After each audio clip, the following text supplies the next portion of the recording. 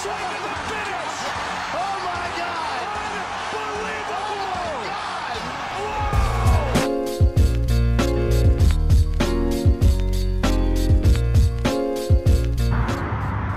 Hey, what's up guys? Assalamu alaikum everybody. Just want to say thank you for all your support. I feel it, I see it, all messages, all comments. Thank you my brothers. Thank you for support. And I will be back. I'm just sad because I have a very great camp and I'm ready to show my best skills. And I'm sad because it happens only in second round. I'm get ready for loss like that, but I'm more than happy. 100 times more happy if it happens on last round. But I'm sure, because I'm sure, like I believe I can show in this fight very nice skills. But we have plans, we got to have different plans, and this plan's always the best. Thank you for everybody again.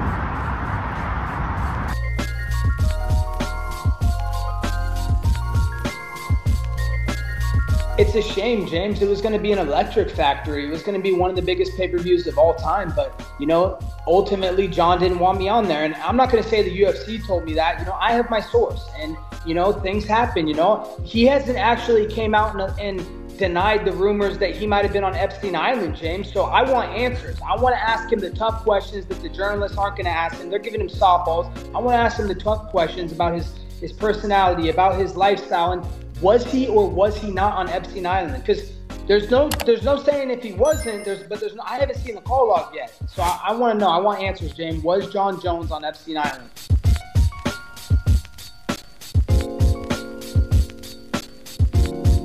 I don't know. I don't listen too much. I just focus on doing what I do. Everybody does what he does. I do what I do.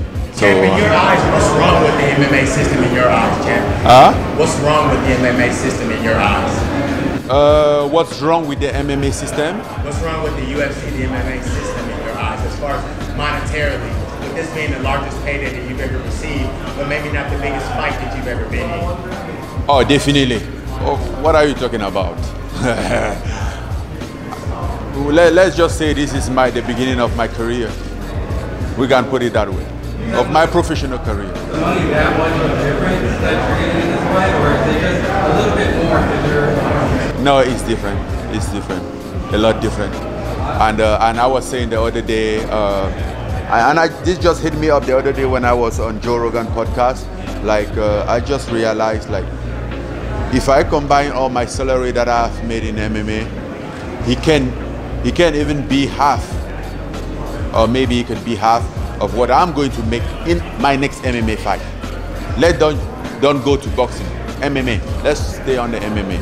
So, and I'm speaking for myself. So, I don't know what you think about that, but for me, it's a huge difference. Would you urge other fighters to do the same as you and to take boxing matches like maybe Usman or the Stylebender?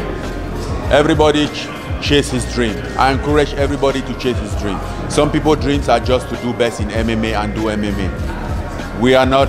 We don't have the same dream. We are not. We don't have the same motivation about anything. But if somebody has a dream of boxing, yes, he should, right?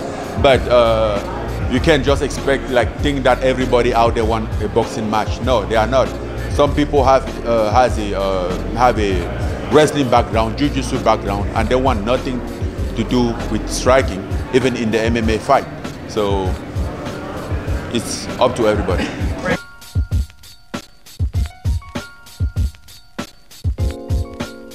Estou muito assim contente, né, de ter casado essa luta. Tenho certeza que vai ser um show.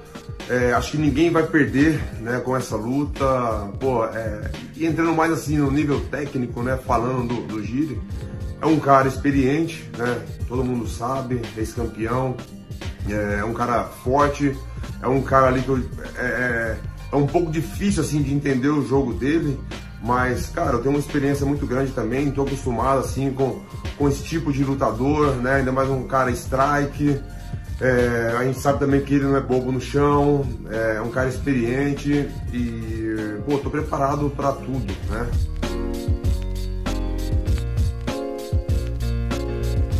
I'm man, he did a big thing when he beat Robert, right? I was going to ask you, what did you make of his performance over Whitaker? Because we haven't seen Whitaker get finished like that, other than maybe the first fight with Izzy, right? Right. You know, Whitaker has been the, you know, I hate to use this word, but gatekeeper, but not gatekeeper to contendership or anything, but gatekeeper right to the title. You know what I'm saying? Right there to that, you feel me? Yeah. So he's like the king's guard, if you will. You know what I mean? He ain't just, you know, no disrespect to Robert, all the respect to that man. But